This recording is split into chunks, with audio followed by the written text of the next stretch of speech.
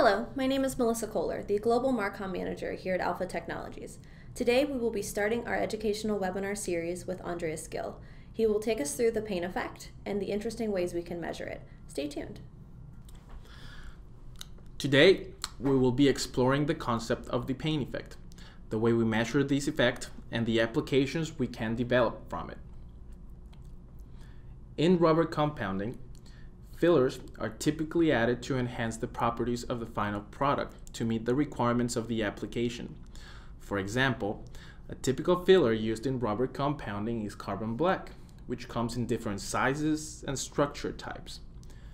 One of the most well-known filler effects is that of reinforcement, in which the modulus of the compound increases after the addition of filler.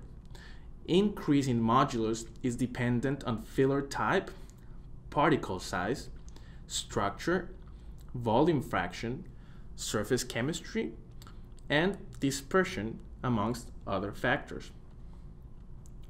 So, what is modulus? Modulus is a scientific property of a material. It is perhaps the best gauge of a compound's overall toughness and extrusion resistance. Modulus is the force or stress in pounds per square inch required to produce a certain elongation or strain. Compounds with a higher modulus are more resilient and more resistant to extrusion. Generally speaking, the harder a compound, the higher its modulus. Knowing how to measure and understand modulus is very important because of the effect on processing and performance of a rubber compound that it has. The ability to measure the interactions between the filler and filler polymer helps us assure that the rubber compound has been processed adequately.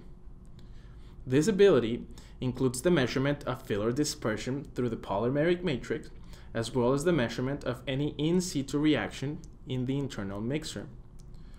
Without a good mix, properties of cured compounds are typically inferior and may even fail to meet product specifications.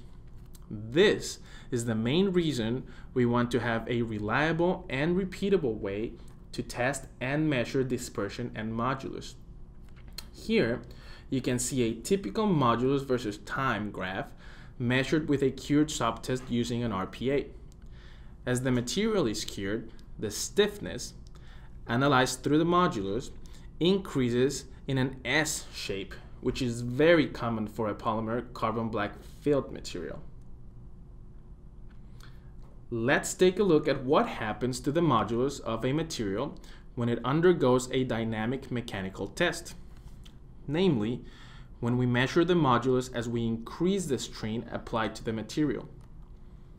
Normally, in a compound that has not reached a percolation threshold, or in other words, that it doesn't have enough filler particles to saturate the polymeric matrix, the elastic modulus is constant along the linear viscoelastic region. In this first picture, we used an unfilled polymer, so you can see that the modulus of the material remains almost constant through the linear viscoelastic region until we get to the non-linear viscoelastic region around 50% strain. Remember that we could define a material as soft or hard depending on its elastic modulus value. This graph shows a compound that has been reinforced with carbon black. We ran a strain sweep and measured the elastic modulus versus strain percentage. Notice that a softening effect begins to occur at low strain percentages compared to the previous unreinforced polymer. What we're looking here is the Payne effect. So, what is the Payne effect? In a general sense, the Payne effect is the decrease in the elastic modulus of a highly reinforced uncured rubber compound as we increase the strain during a dynamic mechanical test.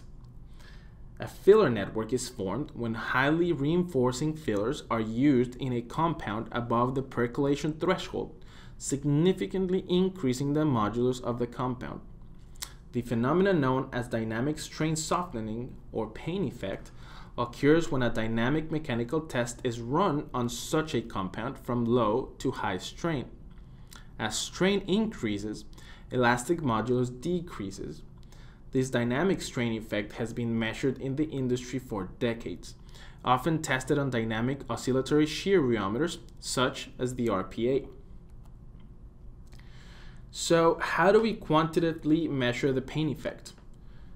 Typically, we measure our shear modulus G prime at 1% strain, then we measure G prime at 5% or 10%. We then calculate the ratio between our G prime at high strain and G prime at low strain. A higher ratio indicates a better dispersion. It is important to point out that this test must be done at 70 degrees Celsius or less. The Payne effect method may be applied for quality control of the rubber mixing operation and for research and development evaluation of new compound formulations or process conditions. We design an experiment so you can see how this method provides great value within the rubber industry. Silica-filled SBR and BR compounds with varying levels of TESPT organosilane were formulated and mixed to show the impact of silanization on the Payne effect behavior. The test began with a 10-minute conditioning step at 70 degrees Celsius, 0.07% strain, and 0.1 Hz. The conditioning step allows for thermal and internal stress stabilization as well as filler network recovery. A strain sweep was then performed from plus or minus 0.07% to plus or minus 125% strain at 70 degrees Celsius and 1 Hz. Modulus and tangent delta was collected. Shown here, the elastic modulus G prime is plotted versus percent strain for the 6 compounds. As can be seen, increasing the level of TESPT from 0 PHRs to 2 PHRs causes the G prime value to fall at low strains. This is due to the reduction in hydrogen bonding between the silica particles, which reduces the filler reinforcement effect. Further increasing the level of TESPT leads to a small increase in the G prime values due to covalent bonding between the silica particles and the rubber matrix. Here, you can see the tangent delta response to applied strain. There is a distinct difference between the tangent delta curve without TESPT and those with TESPT. As the amount of TESPT is increased, the tan delta values at low strain generally increase and the values at moderate to high strain decrease. In the uncured state, tangent delta is related to viscous heating and the processability characteristics of rubber compounds. The Payne effect is the decrease in the elastic modulus of a highly reinforced uncured rubber compound as we increase the strain. The Payne effect lets us evaluate compounds qualitatively and quantitatively.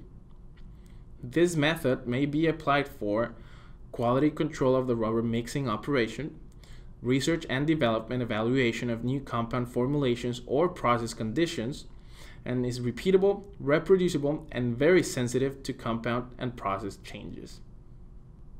This concludes our Payne effect webinar. Thank you so much for listening and have a great day. Thank you again for joining us for our first webinar. We look forward to many educational talks in the future.